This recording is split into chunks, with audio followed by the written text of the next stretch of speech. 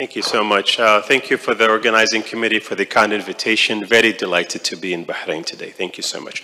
So we're still being in the diabetes field, but we're going to talk about different molecules. We're talking about cholesterol, if you don't mind here, okay? So we'll talk about cholesterol and see how we manage these condition in patients with diabetic dyslipidemia. These are my disclosures. So we definitely understand there's multiple factors to contribute to the development of coronary heart disease, which is a leading cause for death in the Middle East and also in the GCC countries. And colleagues from this morning have been talking about diabetes as one of the important factors to develop coronary heart disease. But also we have to keep in mind that lipids plays a very huge role in development of atherosclerosis and then development of coronary heart disease. And definitely there's the non-modifiable risk factors related to age, gender, and family history that we can't really do much about, but we definitely can do much better in terms of risk factors modifications. And looking for a single specific risk factor for the development of, for this instance, the first myocardial infarction. This is from the INHERIT study, looking at multiple risk factors in development of ischemic heart disease. Diabetes plays a role, but lipids as a single risk factor plays even more than double the role of development of atherosclerosis. That's how important lipid management is, especially when you're treating diabetic population. In the Gulf, cardiovascular disease is the most common cause of death, accounting for about 45% of all mortalities. The increasing prevalence of obesity is the direct cause for the development of type 2 and also diabetes and also dyslipidemia. And patients that present with heart attacks in the Middle East are 10 years to 12 years younger than those in Western countries. Dyslipidemia is still the main risk factor for the development of cardiovascular disease, and we have to appreciate that and manage it aggressively. So an important factor when we're talking about therapies is to understand how these therapies actually works and what's the basics of changes in lipid profiles in patients when we actually even look at lipid profiles in diabetic patients. So we have to understand that these lipids carried in these specific vehicles, which we call them lipoproteins. And lipoproteins come in different classes, and each class has a different activity level to develop atherosclerosis. If you want to divide these lipoproteins to two major components, you can say that there's a ApoB lipoproteins and there's the A1 lipoproteins.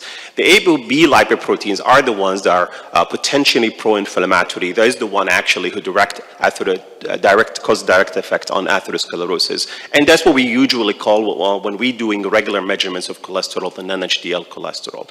These ApoB lipoproteins comes in two isoforms, either ApoB 48 and ApoB 100. This depends on lipoproteins that they actually originate from and where do they actually perform.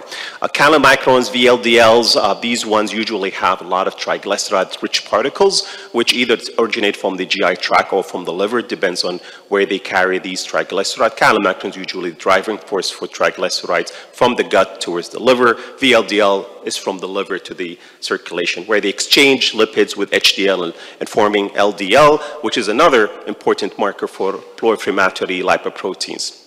ApoA1 lipoproteins is basically what we call HDL, and usually there's the anti-inflammatory effect. Even though measurement of cholesterol in the HDL, it has not so far shown to be clinically significant in linking it to therapeutic choices, but at least understanding the basic of this, it makes it important field to in the lipid management. When do patients have high levels of LDL, we definitely understand that the risk of cardiovascular disease increases.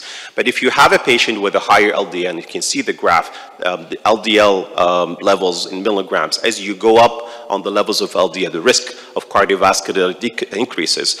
This lines represents specific risk related to the patient profile. So you have at the bottom patients with no diabetes and no cardiovascular disease. And when you add these risk factors, the risk of developing cardiovascular disease significantly increases. If you see at the top, these are patients with chronic heart disease and diabetes. I'm sure you have a lot of population with these in your clinics.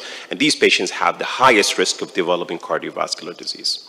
So the role of therapies when they manage, when we use them to manage lipid disorders, they come in three different ways, or several different ways. So the mainstay for lipid treatments is usually statins, and statins reduce cholesterol synthesis by acting on certain enzymes. And when you reduce cholesterol synthesis, you deplete the cholesterol pool. And the one way of the hepatocytes try to improve this cholesterol pool is builds more LDL receptors. And building more LDL receptors at the surface of the hepatocytes clears out a lot of LDL from the circulation. And that's how statins lower LDL. Now, another components of maintaining or improving this LDL level comes from different other molecules or therapies. For example, ezetimibe, which usually works in the gut, is a drug that actually doesn't really work in the systemic circulation, but works in the GI tract, which blocks reabsorption of cholesterol that comes in the bile back to the liver. That also can deplete the cholesterol pool in the liver, and that makes upregulation of LDL receptors and then lowering LDL. PCSK9 inhibitors, we've been using them for several years. They maintain the LDL receptors. They stop the degradation of these receptors, make them much more available at the surface of the hepatocyte, and then lowering LDL receptor based on that. So these therapies combined, especially when we talk about the mainstay of statins, they've helped a lot reducing LDL. And when we reduced LDL achieved, we can definitely reduce coronary heart disease. These are a slide from different landmark trials related to statin use with combination therapies, even to lower LDL levels, whether it's a primary prevention trial or a secondary prevention, primary in blue and secondary in red, targeting much lower LDL. And with a much lower LDL, we can achieve a much reduction in coronary heart disease. So we understand the basics of that statins can reduce LDL and then get better improvement of cardiovascular disease. Does it work the same if we have a patient with diabetes, considering that we know that with diabetes, there's a considerable also increased risk of cardiovascular disease? So the first initial thought comes from the HBS trial, which was published back in 2002. We randomized a huge number of patients with coronary artery disease.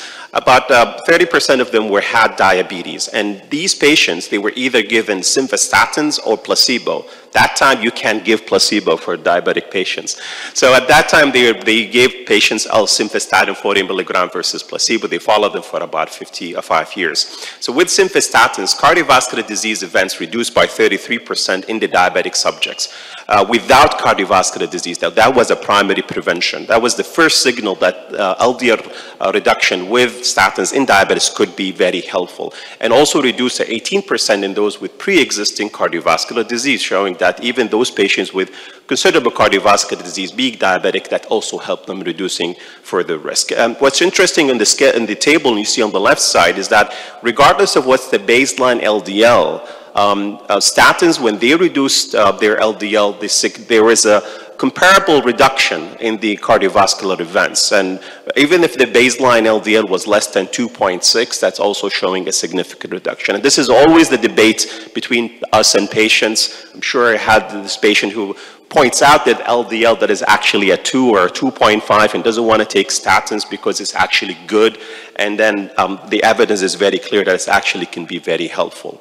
The first trial that actually was dedicated to diabetic patients looking for event reduction with statin was from the CARDS trial, which was a primary prevention trial, 2,800 diabetic patients who had no evidence of cardiovascular disease, but at least had one risk factors, plus being a diabetic. And their LDL was less than 4.1.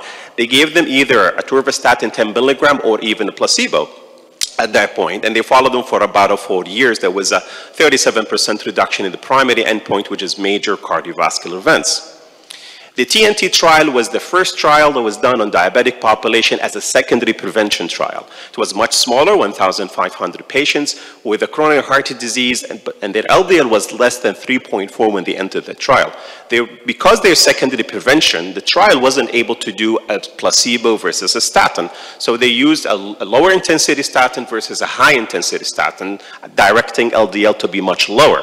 So atorvastatin 10 versus 80, this is followed by 4.9, and reduction of the cardiovascular events happened in these population, about 25%. Hence, cardiologists always, when they see a patient coming in CCU with acute MI, being diabetic, they hit him with atorvastatin 80 milligram because of the TNT trial.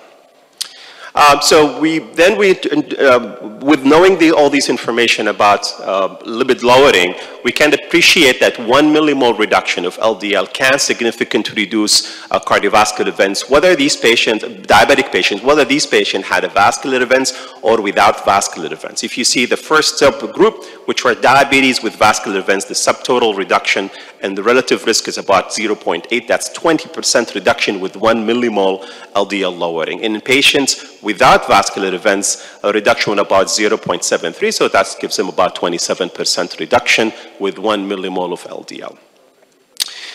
So knowing that these therapies could work, which is based mainly a statin therapy, we still have a lot of population, unfortunately, not controlled. This is from the DICES-2 trial, which was done in Europe, looking at patients treated on statins or drug therapies for lipids, seeing if they actually can get into the right control by the use of a statin therapy. And these are based on LDL lowering or LDL targets that was actually not just as strict as what we do right now, but they are a little bit looser back when this trial was actually conducted.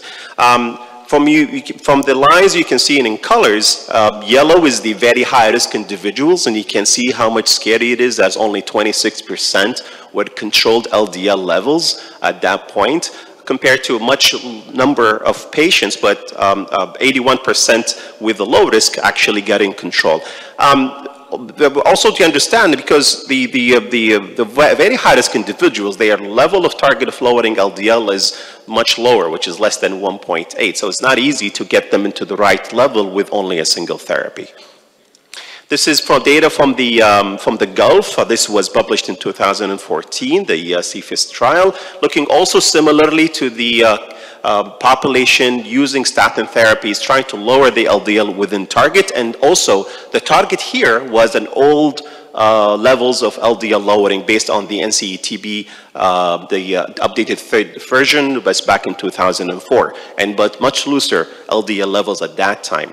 As an overall group, only 52% were reaching LDL goal. If you look at secondary prevention, only 33% were reaching the goal of LDL based on these guidelines.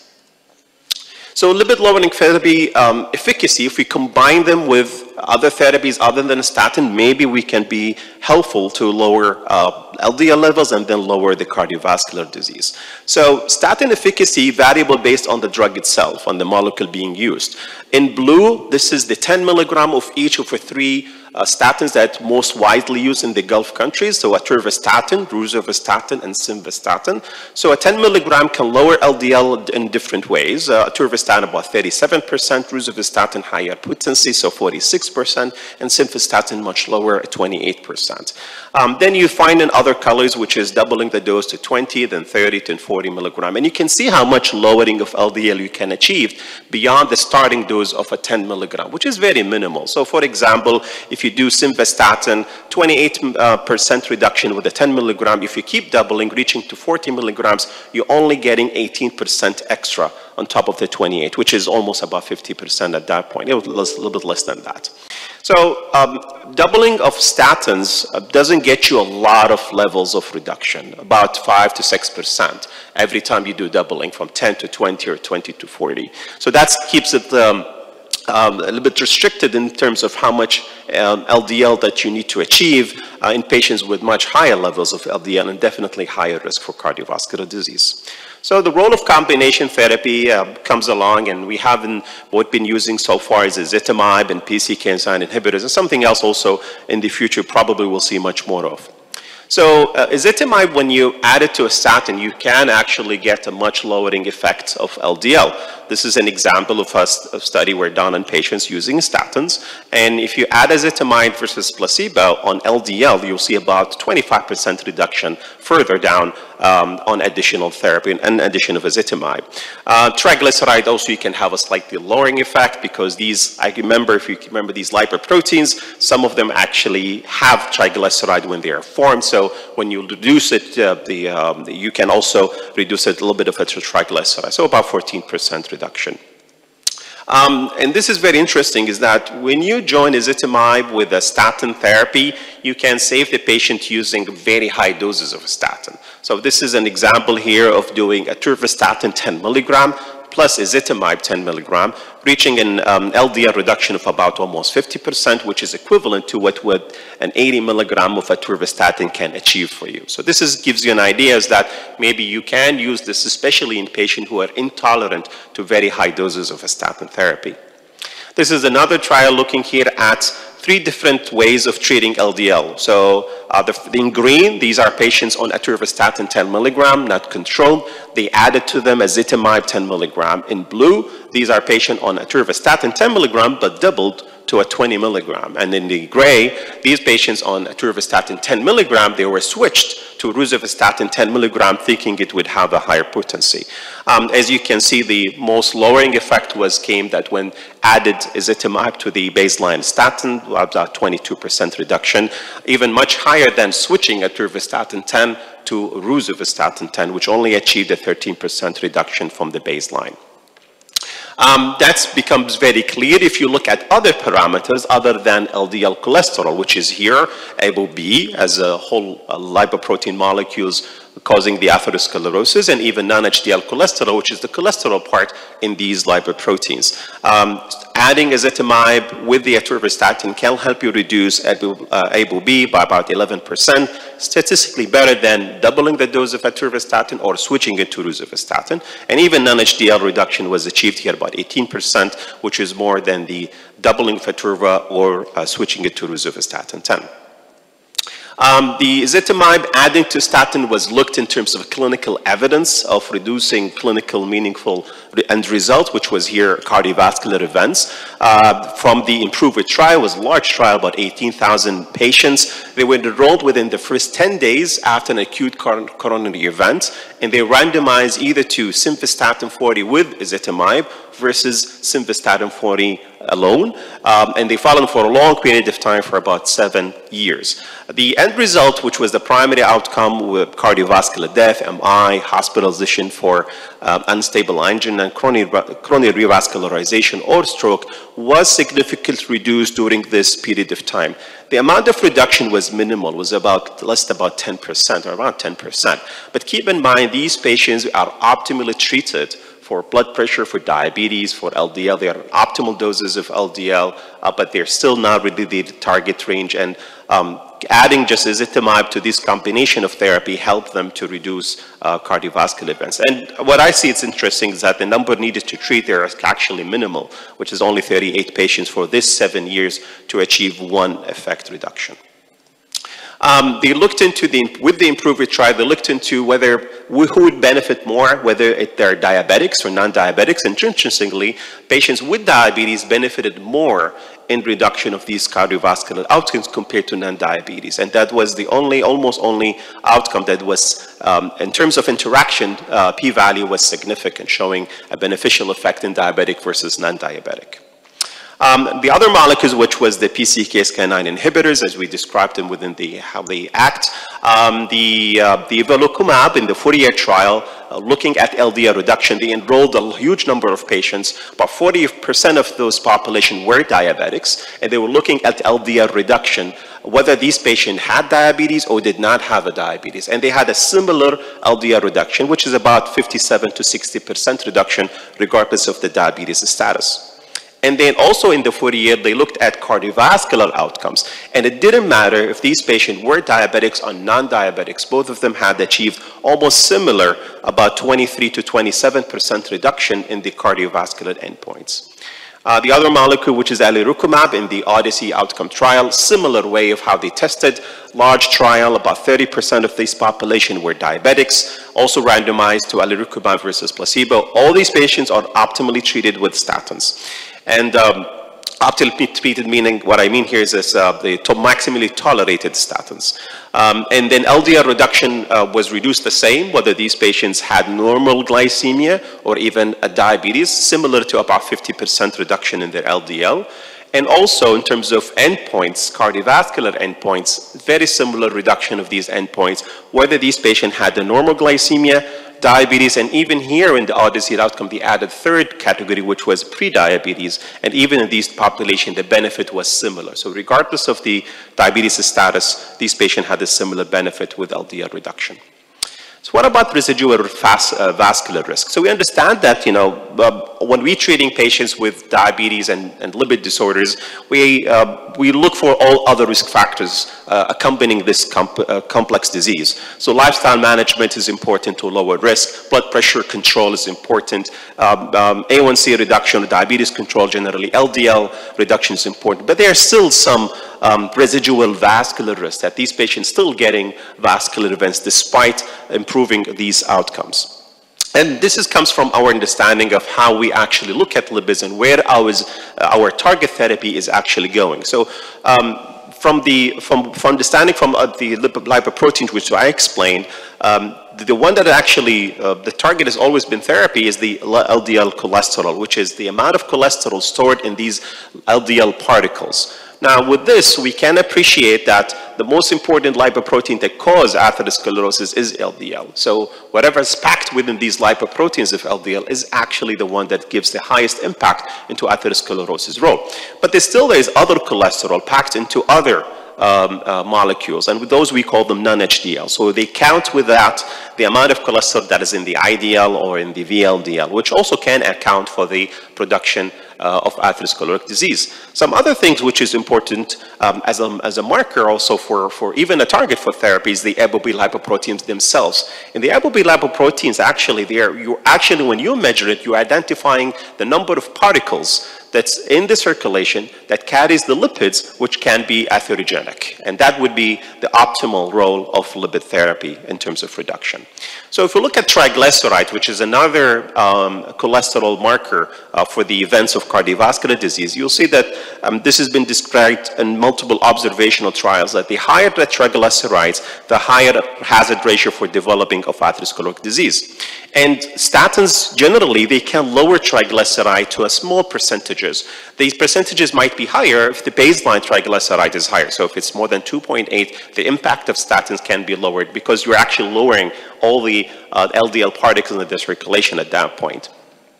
But there's other ways of treating and lowering triglyceride. One of them is fibric acids derivatives, and they're used in patients with hypertriglyceridemia generally. They activate what we call PPAR alpha, and these are responsible to increase the peripheral lipolysis and decrease the hepatic triglyceride reduction, and they can decrease triglyceride for about 25 to 50%. The older generation trials have used fibrates to lower cardiovascular disease, and they were successful in doing so, but that was before the era of starting and generalizing the use of a statin therapy. But understanding if these fibrates would work in patients who have been on statin therapy and optimal on them, that's where the challenge comes. The first trial that tried to see that was the FIELD trial. It was directed to diabetic patients who at enrollment, they were not using statin therapy, but during the trial, a lot of patients were introduced into statin therapy. These patients were given either a fenofibrate or a placebo in terms of lowering triglycerides. As a primary event, there was no reduction of cardiovascular disease, but some markers or some different parameters of these primary outcomes, like non-fatal MI, total cardiovascular events, coronary revascularization, actually has improved. So we don't know if this is related to the effects of the statins that were introduced or the effect of triglyceride lowering. Another trial, which was the Accord lipid trial, they followed a small group of individuals after the Accord lipid ended, which was a large trial done on lipid management and lowering, and they followed these patients as a post-trial follow-up, and as an overall patients, there was no reduction whether these patients given fenofibrate versus placebo. Only the patient who had high triglyceride at the baseline, like more than 2.3, or an HDL less than 0.9, had a beneficial effect. The last one, which was recently published, was the PROMINENT trial, which was using bimafibrate as another fibrate, which is more selective to PPAR alpha, reducing triglyceride in patients using statins, and that also did not really help to reduce cardiovascular disease. Fish oils, another way to lower triglycerides.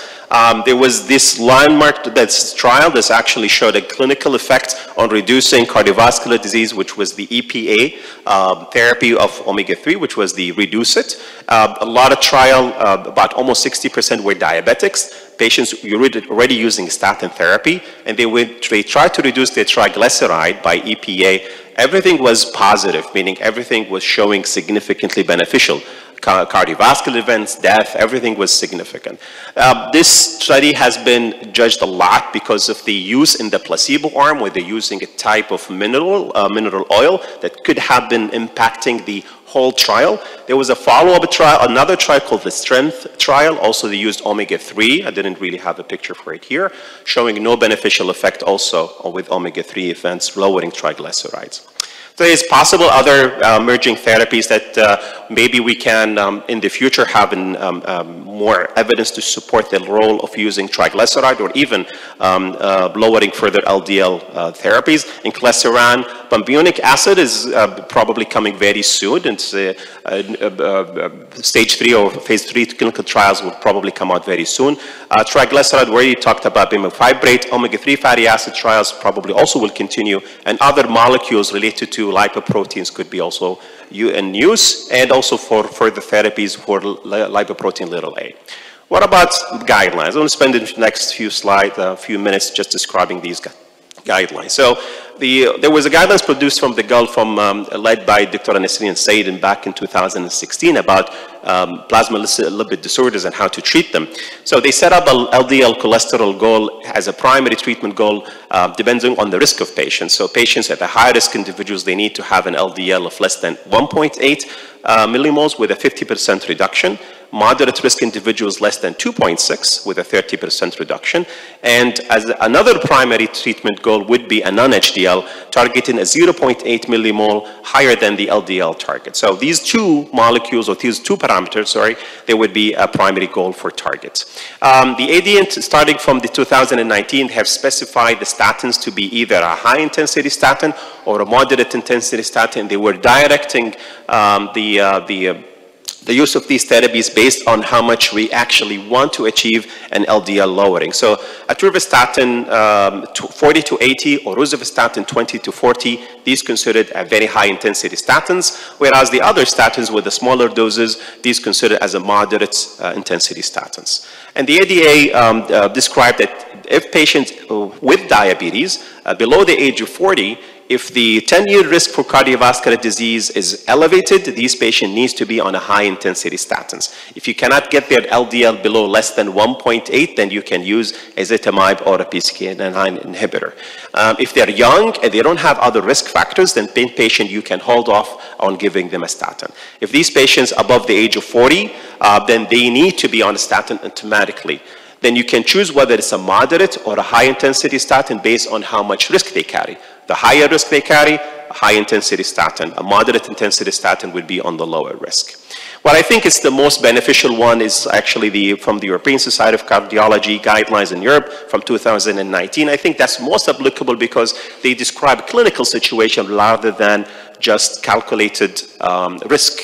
And here what they describe is that for diabetic population divided into 3 groups, either in terms of risk, either they're moderate or a high or a very high. There is no diabetic that is actually a low risk. So in moderate risk individuals with diabetes, usually they are younger diabetics.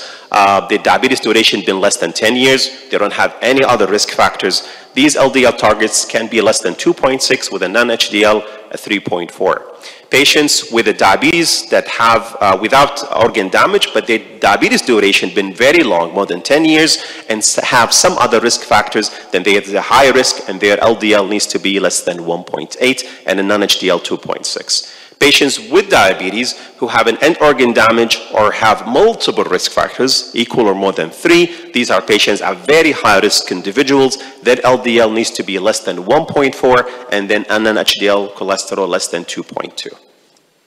In summary, elevated lipid levels are a risk factor for atherosclerosis and cardiovascular disease, especially in patients with diabetes. Statins are proven to lower incidence and recurrence of atherosclerotic cardiovascular disease and are the cornerstone of dyslipidemia management, even in patients with diabetes. Further LDL reduction can be achieved with the addition of ezetimibe and PCSK9 inhibitors, and non-HDL and ApoB containing lipoproteins are still potential targets for therapy to reduce residual cardiovascular disease risk. And your current dyslipidemia practice should concentrate on proven, safe, and effective medical therapy using the required statin intensity and the needed combination therapy. And with that, I end my presentation. Thank you so much.